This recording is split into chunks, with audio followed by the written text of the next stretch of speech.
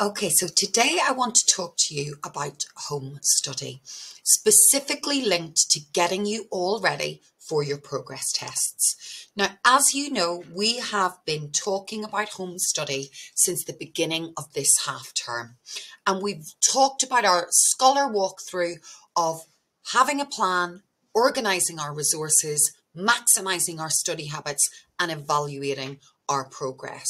So we have been working really hard to develop this for you so that you have a really useful home study booklet to help you get ready for your progress tests. We've already talked about the difference between home learning, which is set by your teacher, and home study, which is all about independent revision and study habits that support long-term learning.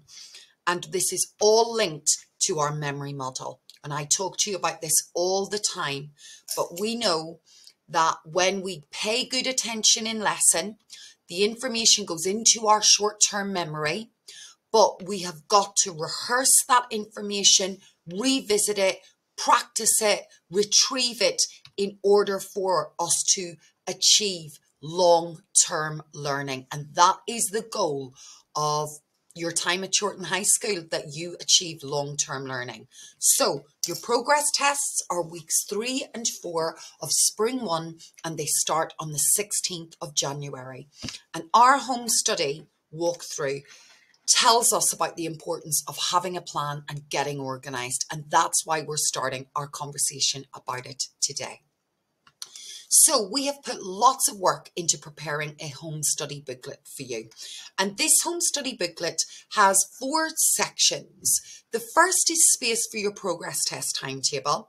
The second is a home study or revision planner.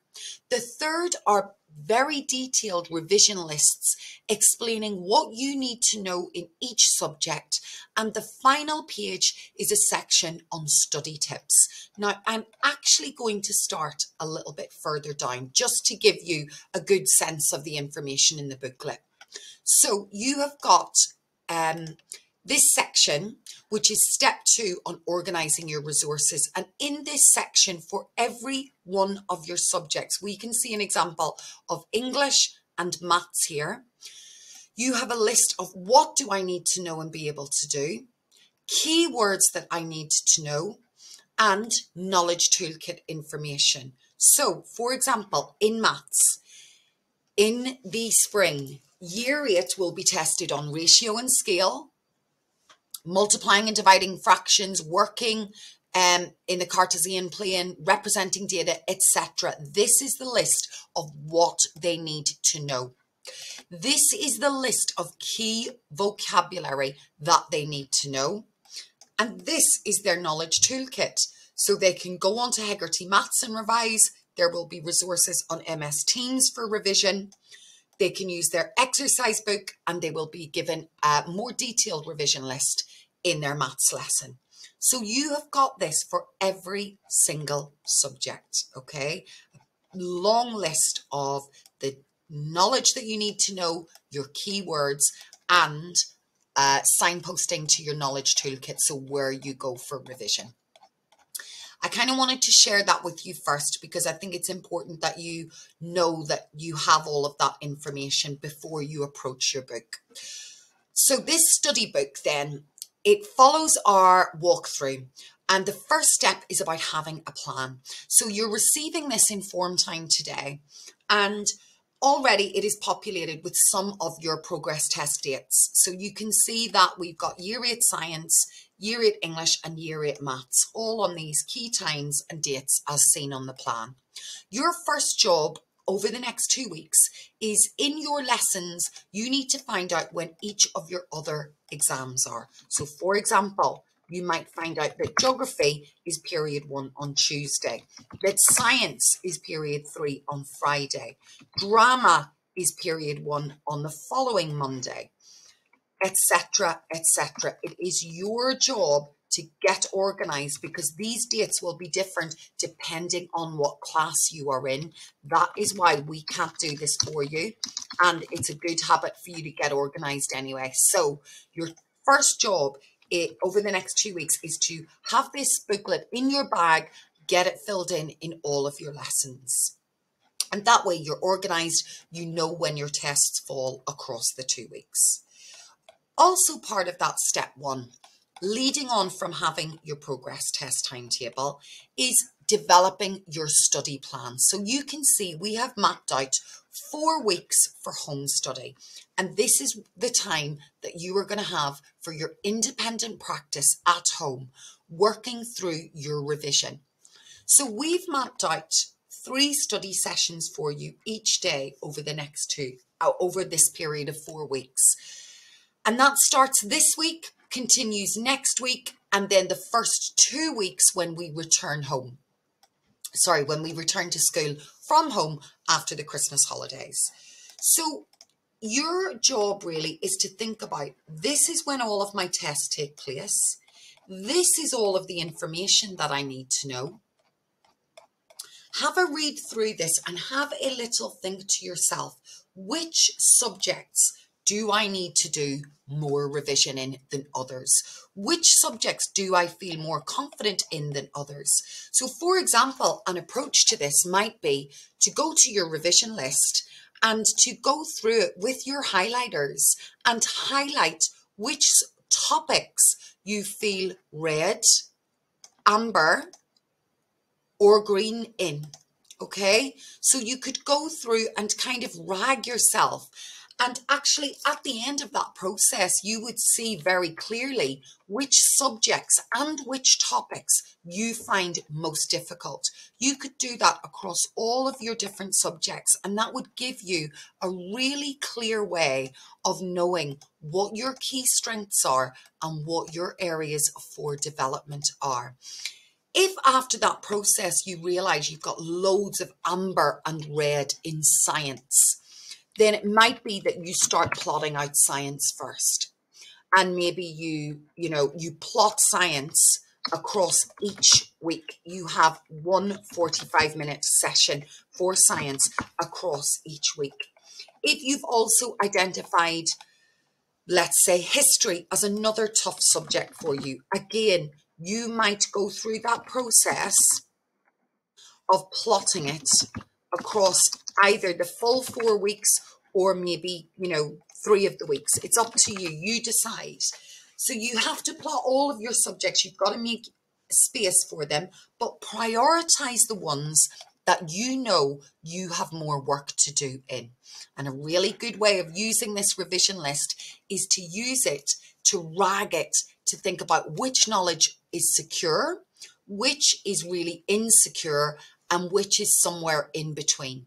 And just focus on the knowledge that is insecure and the knowledge that is in between. If you feel confident and you've given it a green, then actually that's the last thing that you come to. And that helps you to manage your time really well. So you're organized, you know when your tests are, you've plotted out your revision. You are now ready to start revising. And you are going to use your knowledge toolkit in each subject. So English is telling me here to use my exercise book to revise the characters, plot and themes in my novel. To use the home learning tab to find my specific spring progress checkpoint revision. And to use that to develop my discursive writing skills. So I would log on to Teams, I would go on to my home learning tab in my English lesson, and I would access those resources. I would also have my book ready as a revision tool. And you would do your 45-minute sessions in each of those subjects. Now we have got some top tips at the bottom for you to maximize those study habits. So you've got your detailed plan. We have given you 3 key study habits that we think will work very well for you. The first is about utilizing your online platforms. And for year 7 and 8, that is mainly your use of MS Teams and Bite Size. For years 9 and 10, we would add Seneca and GCSE Pod onto that list as well. We have also talked to you about the use of mind maps to maximize your study. And mind maps are a really useful way to map out big concepts and topic areas. So as you go through this RAG process, where you think about the topics that are red or amber, you would zoom in on that topic and do your mind map. Okay, and we are talking to you in assembly about what really good mind mapping looks like, and we're going to practice that with you in form time as well. But here's a little example of a student that has taken their science book and looked at the topic of energy that they find really difficult, and then they've taken that big topic and broken it down into a visual mind map, planning out those subtopics, looking at key vocabulary, key formula, key ideas, and mapping that all together. Once you've mapped those big ideas, it's good to do further work with them and zoom into them by creating flashcards. And again, we're going to practice this with you, but flashcards are an excellent way to summarize key vocabulary, key subtopics. You summarize the information onto a little card, or summarize the definition onto a little card, and maybe put some key questions on the back. So the final step really is to be able to self-test and evaluate your progress. This is an absolutely crucial part of home study. So you really need to test yourself to check if the information that you have been revising has gone into your long-term memory. At the end of your 45-minute revision session, you could do a bit of that. You could cover and check parts of your mind map or your flashcards, or you could use past paper questions if you're in year 10. Your teachers might give you some nice questions to test yourself on different topics. You could use those. But that's not just helpful to do at the end of the actual revision session. That's helpful to come back to the week after or the week after again. And that really checks if it's gone into your long-term memory.